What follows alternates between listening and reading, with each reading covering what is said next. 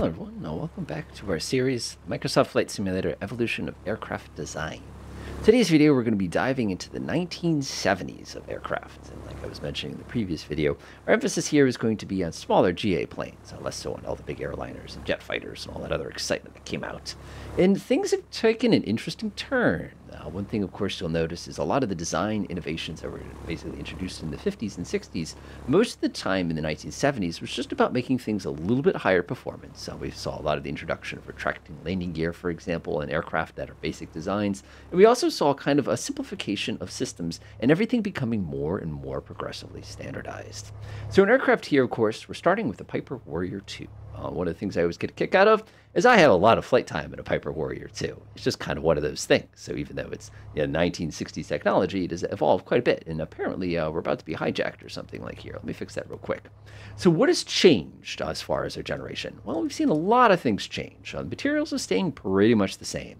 You'll notice, for example, a couple of conveniences have been added for the purposes of our pilots and our passengers here. You can see we've got a nice little place here. You'll see that our wonderful flap system, if you remember back in the day, we designed a really simple mechanism where you just kind of pull the handle to go ahead and put the flaps down. That system still remains in effect, even though that was introduced a long time ago. Our ailerons, of course, maintain this lovely little corrugation that we saw on those 1930s planes. We got big warnings, of course, on what type of fuel. We'll notice our fuel has less lead in it than it used to back in the day. The other thing we can see, too, this is kind of a Piper thing, but we have an all-moving tail. We actually have a stabulator, and you can see the anti-servo tab happily doing its little thing in the back, as well as all these reinforcements. You also see we've eliminated a lot of those long wires for this old-school ADF receivers. We've got a little transponders. We're also getting a lot more antennas because we need a lot more in terms of communication equipment.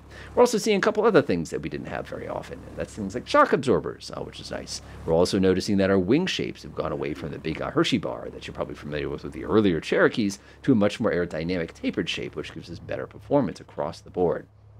On the inside, aircraft of this generation have also seen some innovations. One of the interesting one, of course, not that one, other than eliminating the ashtray. Nope, still got an ashtray. Is you'll notice a lot of things have made it easier for the pilot to control the plane without going far. You'll also notice the presence of things that are starting to get well lit up a specific color to tell you what they do. You'll also see a lot more labels on items. The other item you'll see is that we've got all of our circuit breakers down here on the right. We've got simple controls for making things a little bit more adjustable rather than on and off. You'll also notice the presence of our radio systems. Again, our radios are getting progressively better. It's unfortunate that we don't get a lot of the vintage radios that you would have in the earlier days, but again, you can kind of see this is roughly what you would get. It's a click, click, click kind of a radio. There's no standby mode. You can see we have audio. We have all sorts of good systems in that regard. We no longer have to deal with kind of frustrating audio systems. We can now just plug our headphones into it, which again was common. We actually have an automatic pilot. This is a pretty typical automatic pilot of this particular era, which gives you kind of an idea of what we would have had at that time, which is pretty impressive. Other things you'll see too, not so much on this one, but you'd have electric trim, which we don't have, unfortunately. You also notice the presence of a bunch of redundant instruments to make it a little bit safer. We'll actually have dual directional gyros. The co-pilot will have a bunch. This particular one does have a Garmin GPS. We wouldn't have had that. We wouldn't have had that. But we do have things like a DME, which would not be necessarily something you would have seen on a plane that came a little bit earlier. This particular Warrior, by the way, is 1973, if you're looking for a year there. So a lot of this is a little different. We also have an alternator, the presence of carburetor heat controls. Notice we've gotten rid of the instruments for it. We have it very, very easy to get down to the controls. And like I said, everything's just so convenient and easy to grip onto. So let's go ahead and give this thing some power and I'll get it ripping down the runway. One thing that we have that's great, of course, is you've noticed we've gotten away from conventional landing gear completely in the 70s. People basically stopped making conventional landing gear airplanes. Everything was a Lando-matic, aka our lovely tricycle gear that everybody knows and loves. And performance has gotten much, much, much more stable. You want to give the controls a nice gentle tug, the aircraft goes up nice and easy. No retractable landing gear yet. We have the Piper Aero for that. That was one of the aircraft actually considered for the video because the retractables did get very popular in the 70s, just as a way to get a little bit more speed out of it. But from a handling and pilot's experience perspective, you'll notice we've got our standard 6 instruments right in front of us. We've got the reliable directional gyro. We've got our good old-fashioned attitude indicator there in the middle. Coming down here, all of our instruments are labeled. They all have colors that tell us exactly what's good and what's bad. You will notice the omnipresence, of course, of the fuel tank selector, which we've seen all the way since the beginning. A lot of that is basically kind of based on regulation.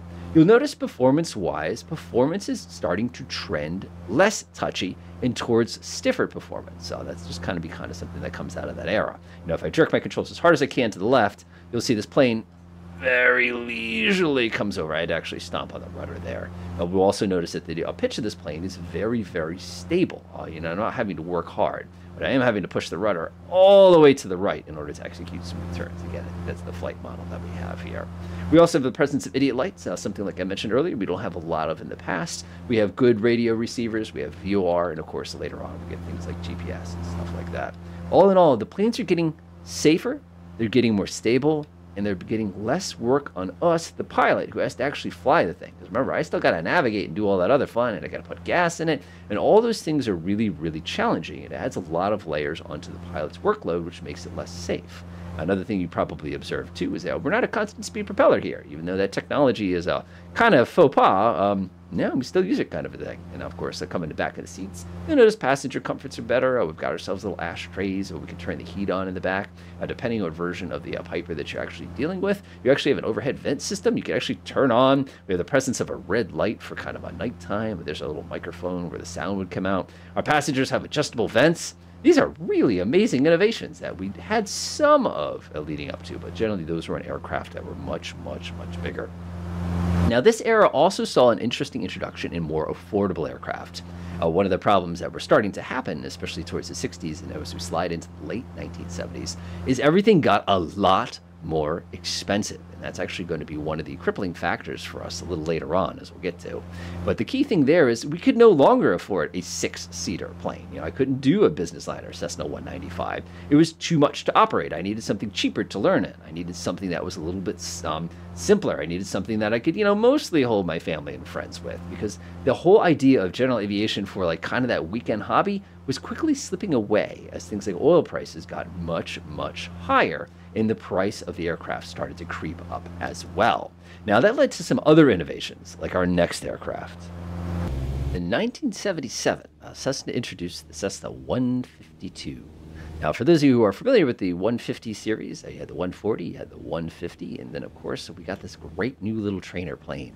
The concept was, aviation is going to get affordable again. People are going to need to learn how to fly planes. So not only have our planes gotten smaller, but for those of you who've been following along this series so far, you probably observed that our planes suddenly went back in time, and we're back to planes that only would accommodate 2 and are moving not much faster than the aircraft that came many, many generations before it, just because of the need for an economical airplane.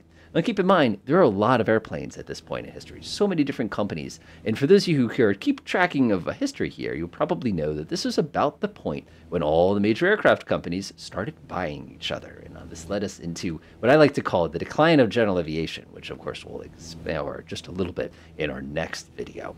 But we produce nice gems like this. Now, there are a bunch of things that make you a little bit kind of so to speak. One thing is the presence of a dual speed speedometer. A lot of people were working in a speedometer. We don't have those on airplanes. We have an airspeed indicator. You'll notice it shows me miles per hour and knots. This seems like an interesting little, why would somebody do this in our airplane? And now the reason for this, of course, is because so many people were working in miles per hour. As a matter of fact, in the Cessna 182 that I fly, it's in miles per hour. It's not even in knots. That was a big transition in the 70s.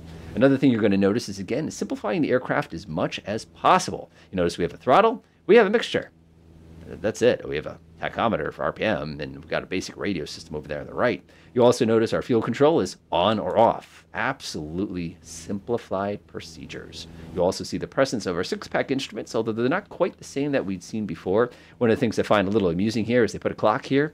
And for those of you going, why didn't they just put the other instruments here? It's because the yoke had to have a place to go. So they said, well, why don't we just go ahead and put a clock there? That'll be fine.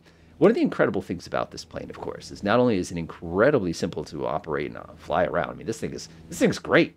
One of the things that's great about it is you actually have full instrument capabilities. And this became more and more prevalent. There were many aircraft that preceded this that had very little, basically backup instrument capabilities, but they weren't dedicated instrument platforms. This aircraft has no difficulty as an instrument platform. It actually is very easy to learn to fly instruments on it. The things we see, too, is their controls are starting to get a little more harmonized. They're getting a little bit smoother. They're starting to regain the sensitivity they lost, especially in the late 60s and the early 70s. And obviously, there's a lot of aircraft out there. I'm making a gross oversimplification. But from a performance perspective, this is about as easy as you can get. These 152s, they made quite a few of them, expecting there'd be the massive boom in aviation, but it never actually came. Like I'll mention in the next video, we'll get into some of the economic reasons why that never happened. But the key thing here is this was the expectation, and it ended up being a lot of people's general aviation plane of choice because it was the only one they could get their hands out of when they stopped making general aviation planes kind of in the mid-'80s. But this is an absolutely wonderful little plane. And again, you can see how everything's just simpler. We don't have 1,000. We still have the corrugation, just like we saw back in the 30s. We have the huge counter control here. Notice our fuel gauges are actually nice and easy to read. They're just chilling. We have the presence of the good old-fashioned red button that we got. Notice all of our instruments are marked in a logical way, something we didn't have as much. Again, it wasn't standardized. A lot of that stuff came much, much later as technology and safety basically demanded it, especially with the evolution of some of these controls. The things we see, of course, is we're starting to get a lot of warnings. And that's one of the things I find kind of interesting. It's one of the things I actually joke about here is one of the things that has changed is as the rules of aviation started to get better and more expanded upon, you start to see this whole new era of, I almost call it liability. And like I said, I will get into that in the next film a little bit. But this is a great little plane. I've got time in this in the real world. As I always joke, you have to really like the person you're sitting next to. There's no room. But at least we have comfort, safety belts, we have heat, we have a complete navigational suite, and we've got some pretty good economy, especially given some of the aircraft that led up.